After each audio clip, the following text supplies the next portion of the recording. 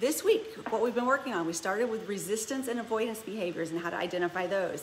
So what are they? These are the things that are keeping you from your goals, and how do you identify them? Well, you're gonna look for the things you're resisting, avoiding, or making excuses about. So for example, if you say one of your goals for this year is you wanna be fit, but you're actually not going to the gym, then that's something you're resisting, right? You're avoiding it.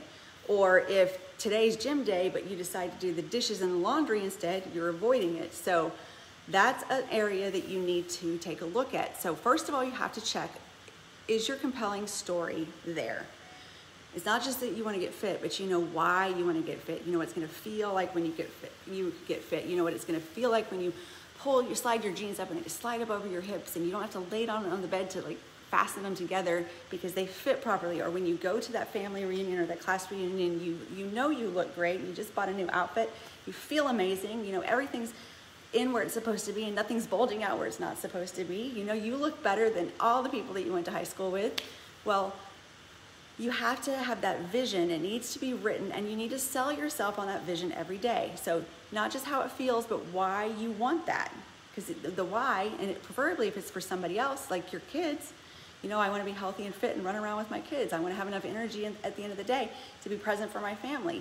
You know, you've got to know why you want to do it as well. When you identify those resistance behaviors, you may not have a compelling enough future, or you may not be selling yourself on it, or you may not know the roadmap on your way to that. So there's a map. So once you know what it is, you write it out, you know the compelling future, you've got to design the roadmap. So you want to be fit by such and such date for maybe such and such event, you know why. Now, what's it going to take to get there? Well, I'm going to do, you know, this many times a week of cardio, this many times a week of weight training, or I'm going to go to class this many times a week, and I'm going to do it at this time of the day, and you know, blah, blah, blah. You've got to have the roadmap to get there, and you have to know what that is, the plan. Because if you don't have a plan, you won't work a plan. So then, if you've got the compelling future, you're selling yourself on it, you have the roadmap, and you're still not showing up, you may be breaking through something. So when we're breaking through something, there's something holding us back, a fear or something. So in that case, we have to look at it and say, okay, I want this. This is my compelling future. This is why I want it. So I'm going to take a movement in the right direction. So it can be any small little movement. So even if the plan is to go to the gym 6 days a week, do 30 minutes of cardio and 30 minutes of weight training, start with something. Start with, I'm going to go for a 10-minute walk out the door and 10 minutes back. If you do something to move the needle forward, it's actually going to start the cascade effect of you wanting to do more and more. Anytime we're in resistance, if we move forward by doing some activity, it can break through to get us, all the fear and all the resistance goes away, and it propels us forward. But then we also want to attach the dopamine reward system to the process. And the process is that roadmap. So if you have to back down your process to little tiny steps, I'm gonna put my shoes by the front door, I'm gonna lay my clothes out tonight. You know, whatever the little tiny steps are, but you can attach the reward system to that, your dopamine reward system, by saying, okay, this is the roadmap, I'm on the right track. Okay, look, I did that today. I'm on the right track. And I like to have I'm gonna at least do this. Ideally, I'd like to do this, but I'm gonna at least do this. So that way I know I'm still on the right path all the time. And if I'm having a rough day or my time is limited, then I can at least do my minimum and still keep moving me forward. So it can even start with just, I'm gonna move my body every day. But if your goal is to be fit, you need to be doing something that's moving the needle that direction.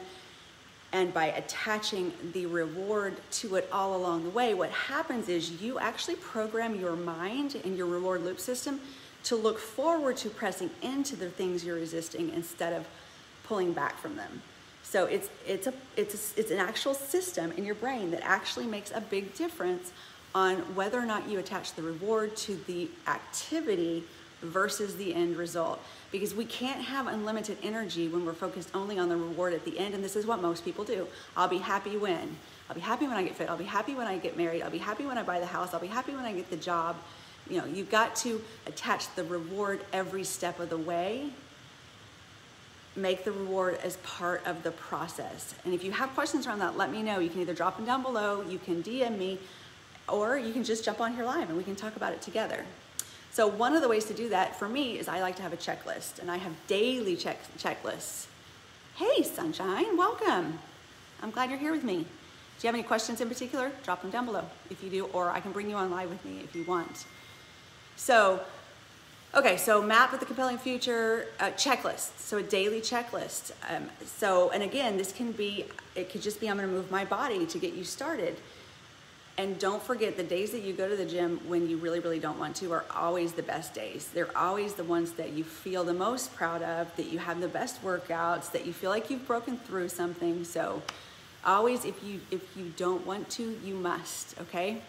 So checking things off. So this also releases dopamine when you have a list. So if working out is on your list and you actually check it off each day, it actually gives you a little dopamine reward. So you get a little dopamine dump and it makes you feel happy and excited that you accomplished something. So I use checklists to my advantage on everything I do. I have checklists for everything. I'll even put things on the checklist to check them off because it literally gives you a dopamine reward. So who doesn't want that? And what does dopamine do? Well, it makes you feel happy. So I want all those little dopamine hits that I can get. Okay, so checking things off. We also talked about either creating an AM or a PM routine, and those are really for getting up and going to bed.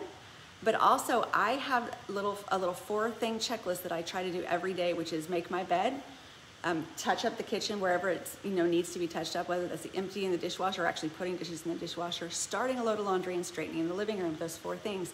If I do those 4 things every day and I get to check them off, I start my day out with that reward. But I also have meditation daily on my checklist, and I have working out on my checklist. I don't get to work out these days all the time because I haven't moved it to a priority or sold myself on a compelling future or made a roadmap yet.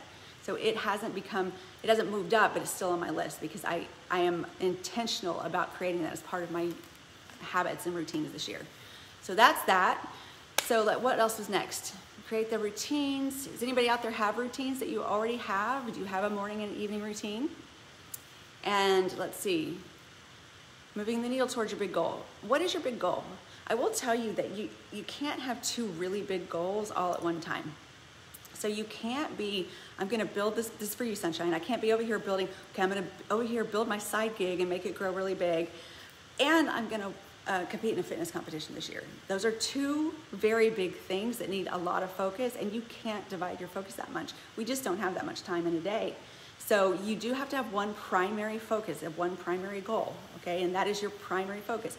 You can do other things that are gonna propel you forward to be healthier or more fit or whatever, but your primary focus will be on the bigger picture of maybe building your business or your side gig over here. So with that being said, you wanna do needle moving activities every day on your big thing. Like that's kind of a non-negotiable. And sometimes, guys, it means just doing something because you can check it off, but you need to do something. Okay, so there's that. So next, day 19, which just got released last night, it was about creating a bedtime routine by lowering the lights, putting out screens, but we talked about literally how our eyes are actually part of our brain that has been pushed out of our skull, and it tells us when to be active and when not to be.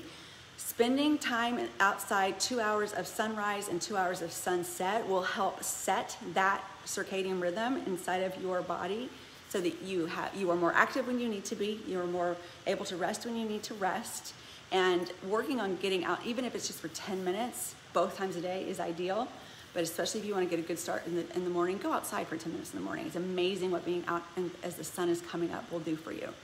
So let's see. And then my thing always, like this has always been my thing, it's, your lights should be out by 10, a cool, dark room between 60 and 67 degrees. 65 is the ideal point, actually, for most people. Your room is supposed to be completely dark. This is where all your repair, rejuvenation, detoxification, and replenishing happens. If you go to bed at 11 or 12, you're missing 1 to 2 nights every night of repair, rejuvenation, detoxification, and replenishing, and you cannot have a healthy body if you're constantly missing this very important work. So if you are going to bed at 11 or 12, you need to work on moving that needle back and do that in 30-minute increments. So lights out by if you're going to bed at midnight, move it back to 11:30, make your lights out by 11:30, get to where you're starting to fall asleep at 11:30, and then move it back by 30 minutes again. I also recommend that you set an alarm every morning, whether you have to get up or not, and make a minimum time that you're willing to stay in bed. because that also helps set your circadian rhythm, preferably around when sun rises, because we are designed to go to sleep as the sun goes down and wake up as the sun comes up. And a bonus is if you turn your Wi-Fi off at night, you can get a little timer that turns it off for you automatically. There's no need for those EMFs to be pulsing through our house all night long. We haven't done that. We really need to. And it needs to be high on everybody's priority to just turn it off. You don't need it while you're sleeping. So, okay. Any questions? Okay, guys, if you have any questions or any comments, or we've missed anything or you don't understand anything, make sure to drop the comments below or DM me, either way. But if you drop the comments or questions below, everybody can benefit from that. And keep ticking away. You've got all weekend to catch up on the 19 days worth of assignments that have been put out there so far. If you haven't done them, go back and do them. Sometimes they may look similar, but they actually are layers that work intricately with each other and really hone in these systems so they become a part of what you do and who you are, so that you can continue not only to crush it now, but crush it whenever you want to. All right, thanks for being here, sunshine. Bye, everybody. See you soon.